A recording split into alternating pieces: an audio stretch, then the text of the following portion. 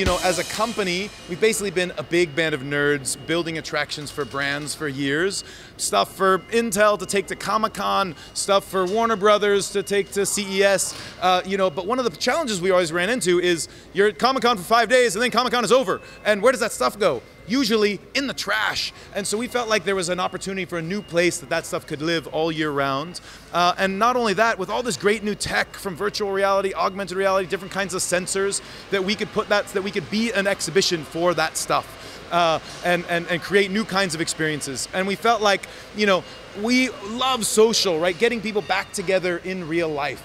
You know, a little bit of backlash against social media, like, hey, what about being together again in person? And so part of the way we've designed this is not only to be able to, you know, reconnect with old friends, but make new friends. A lot of stuff that encourages, you know, 2, 3, 4, even 100 people to play together. So behind me is our carnival Midway. We took a lot of classic carnival mechanics from swinging to throwing and tossing in order to create a bunch of different experiences. So behind me are these, my co-founder and I are both trained clowns. These are the big circus balls in the circus that a clown will walk on. We mounted those on casters so that we could, you know, play this 4-player game. But these things all come apart. So you could imagine 6 of these all mounted around a floor projection for a different kind of game. One of them mounted in front of a projector for a different kind of game. This thing is really a movie theater for interactive, so that the content can shift and evolve. That you'll see later, our interactive theater is 100 touchscreens facing a big stage. We can run everything from game shows to talent competitions to a new kind of karaoke. So that, again, the content can change, not just week to week or day to day, but even by user. And so this is, you know, there's more content than you can do in a couple of hours. And so the idea is being able to ensure that you can have a different experience when you come back. Is that working? Oh yeah, maybe. I think we got to put a new battery in it. But oh darn it. We'll do this again. Guys, okay. We'll have to get separate anyway. Come back and do it. You want me to take the flag off and then how? Well, we want to be able to have a mic at all, so we'll just do a separate interview. I see. Okay. Okay. Yeah, always, yeah, shotgun mics. You know what, I didn't realize that this was happening at the same time. I apologize. That's Got okay. it. I think what we can do is we'll get most of some of the stuff that you're saying kind of off camera as you're describing some of this. Got it. Okay. And then I'll do just a separate quickie interview with Great. you Great. afterwards. Okay. But he's just going to That's switch good. out a battery. Okay, no problem. Do you think I could maybe do a phone interview another time? I just feel like the audio of this is going to be really a nightmare. tough. Yeah. We can do that, but what I want to do is I want you guys to experience it. Definitely. Yeah, yeah. And then at the end, talk with me and I'll schedule anything that you guys need. Okay, sorry. Yeah. I'm the scheduler. You know, and it's one of these backup beeping. You know, wow, what a giggle. Yeah. Audio is great for that. This is working? Okay, good. Awesome, folks. All right, so let's keep going around here. Oh, yeah, thanks, Will.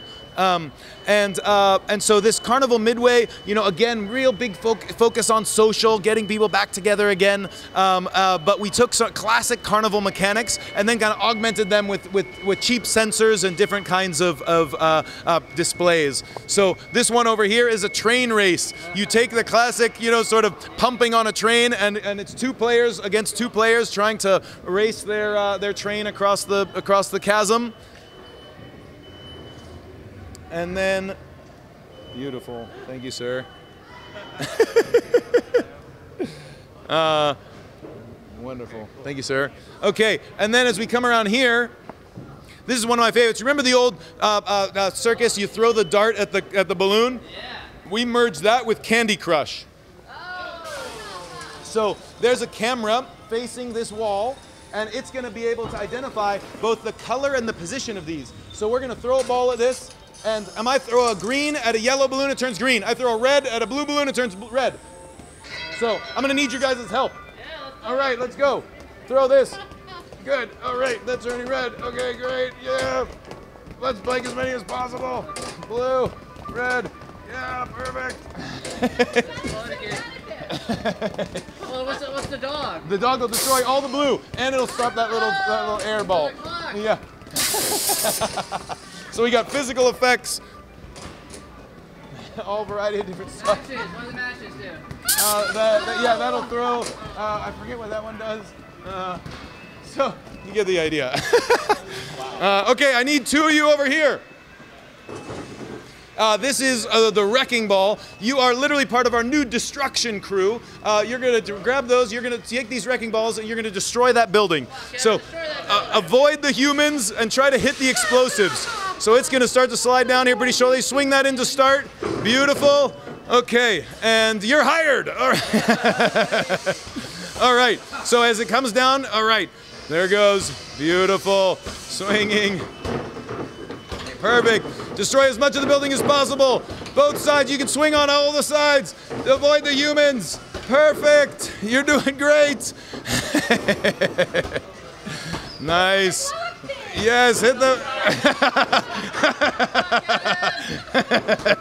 You got this, Ruben. Oh my God, that's amazing.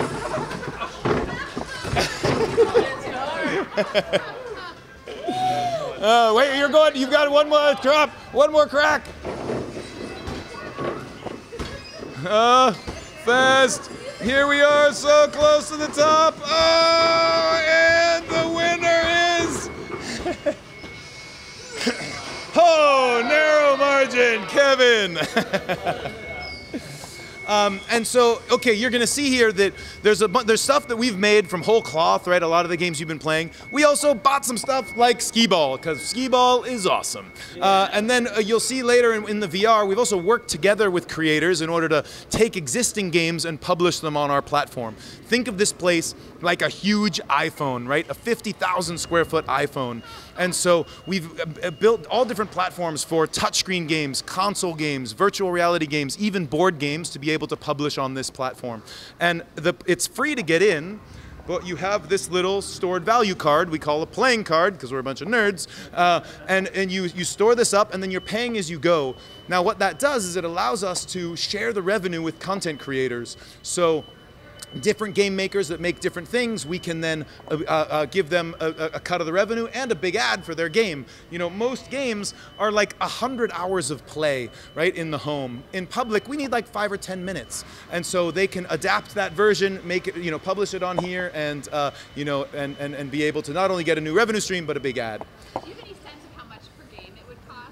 It's all over the map. So, you know, you can play arcade games for $1 or less, and you can go to a 1-hour game show for $10 or $15. I'm gonna hide you. So if I'm a VR developer and I have like a cool VR game, I could maybe bring it in and pitch it. Exactly right. And like it, and it looks like A nice, fit. then. Yep, then it would go. And in fact, we've done that already with a number of different VR titles. Yeah, exactly right. It's called Ventana and Hologate. Yep, we got Ventana, we got Hologate, and we even worked with Rebellion to adapt a PlayStation VR game, Battlezone, to for public. You know, and so they modified it so that it used motion platform. It used the joystick controllers, shorter version, so it's not, you know, 10 hours in order to make it a good fit for here. Yeah. This is a photo booth. We definitely need a couple of you in there. Here, Kevin, why don't you give me your phone? And what'll happen is it's going to put your face on that television when you sit in those theater seats. Oh, that's so cool. Yes. Tina, beautiful. Perfect. Oh yeah. 1, 2, 3. Yeah.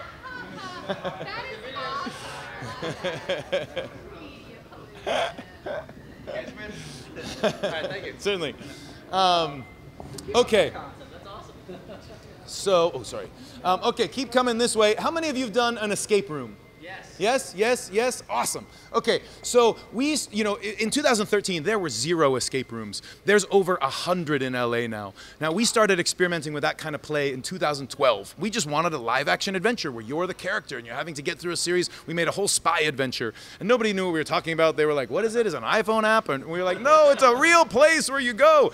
And we think of escape rooms as a subset of a bigger category we call story rooms. Because what happens if the story is not about escaping the room and you want to float down a haunted bayou, or pilot a spaceship through the galaxy, or be a minotaur in the middle of a maze. And so behind each of these doors, we have different worlds. So let's go see one of them. So in here, this is our haunted bayou. You're gonna float down this haunted bayou. This was done in collaboration with Red Interactive and Starbreeze. And so they're being outfitted in these headsets. Thanks, Liz. So cool. You're being outfitted in these headsets, and you're going to now float down the river.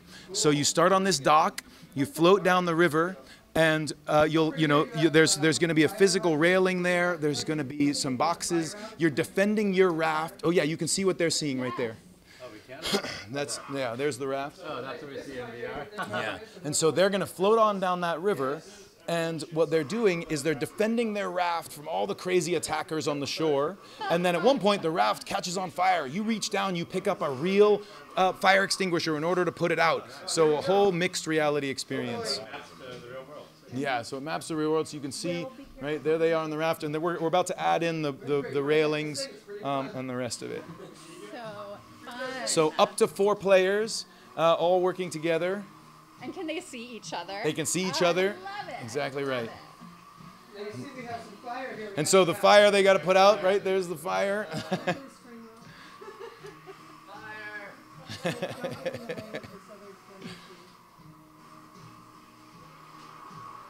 Floating down the river. And sadly, there is AC in here. It's just not on yet. Woo! All right. Why don't we keep going here, guys?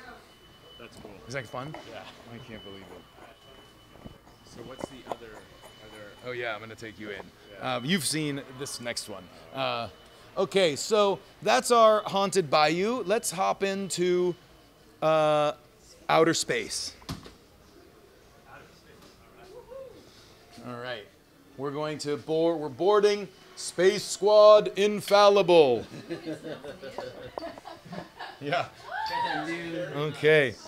You are on the bridge. It's like every nerd's fantasy. You are on the bridge of the Space Squad Infallible, and you are all going to work together. Captain, pilot, navigator, all to be able to pilot through the galaxy. Now, a couple of important notes about this. This is multi-role. It is a different experience as the captain than it is as the pilot than it is as the navigator. You can come back and do the same experience. Much like a video game, as a team, you get a score. You can either succeed or fail. Your ship can blow up. I have never been able to do this with less than 4 people. 3 people, we die every single time. But this will take as many as 6. All of these different roles, but then it's also episodic. So we're just working on episode 2. You can imagine a VR headset in the corner. We've been looking around the galaxy for ages. We finally find the secret planet. Ruben is going to go into VR onto the surface of the planet. The rest of us are keeping the ship in orbit. Ruben, what do you see? How many rocks are there? What color are the moons? And he's like, oh my God, there's 3 moons. And Tina sitting here at the nav console being like, 3 moons? This is enemy territory. What are we doing? Right? And so it's a very interactive multiplayer. So we want to really create something that is repeatable and changes each time you come back. Beautiful. Okay. Now this is Space Squad in space. Now there is a legend in ancient Los Angeles, back when they were mining in Los Angeles. There was legend of a secret temple, and we discovered that mine shaft.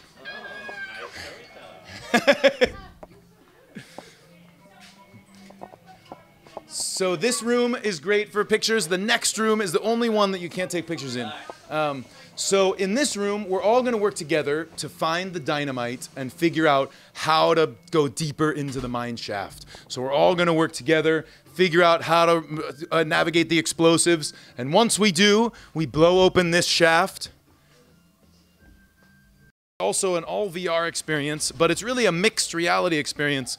You put on a headset and then you're navigating through this maze, and the walls of the maze match to what you're seeing in VR.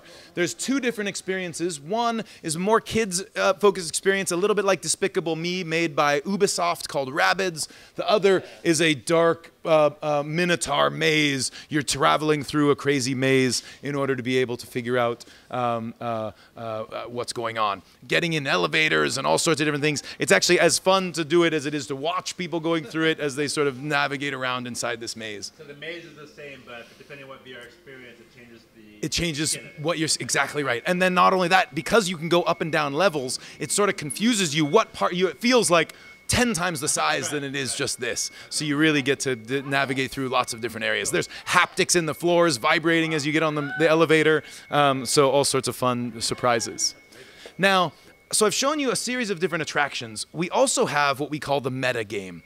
And hidden inside of this park are lots of little Easter eggs. There are secret rooms, there's secret closets, there's secret passageways, and that stuff is navigatable through lots of different, just sort of pulling back the curtain. One little place to get access to that stuff is right here. And you can see you have access to both short adventures and long adventures. And these will give you little challenges that give you a little piece of backstory, a little bit of navigating ability. And so lots of different stuff to get you a little bit of backstory, a little bit of access. Any of you done immersive theater before? Yeah? So we draw on a little bit of immersive theater in order to be able to give you additional backstory. But then also we think of this place as a exhibition space for other kinds of theater. So imagine existing immersive theater creators can remount their productions here with us. We will launch with one production. So Lisa, you buy a ticket for that immersive theater production and you are in the middle of a theater experience. The rest of us are here for Tina's birthday. Now, those things are running at the same time. And so for you, we're basically making your theater experience more interesting as basically extras in your show. For us, you're making our experience more interesting because we're like, what the hell's happening to Tina, right? Like, that's freaking weird. There's something, you know, she's being dragged all around by, you know, some Victorian person in a clown outfit, you know, whatever. So we've really built it to be able to showcase lots of different stuff. And part of that for us is we believe that the boundary between consumer and creator is getting really fuzzy. And so that we've actually built this to be able to showcase lots of different experiences. We have a whole secret inventor lab in the back with the ability to run, you know, laser cutters, router tables, and now we can have classes where people can come and build their own arcade games. Experienced developers can come and figure out how to adapt their existing game to public. And then we have a beta night. So off nights, Monday and Tuesday, developers get to test their stuff with a live audience. The things that work graduate to prime time. And so we basically get to, you know, crowdsource the curation of the content that ends up in the park. When does that start? So we'll start running classes in October. Okay. Yeah.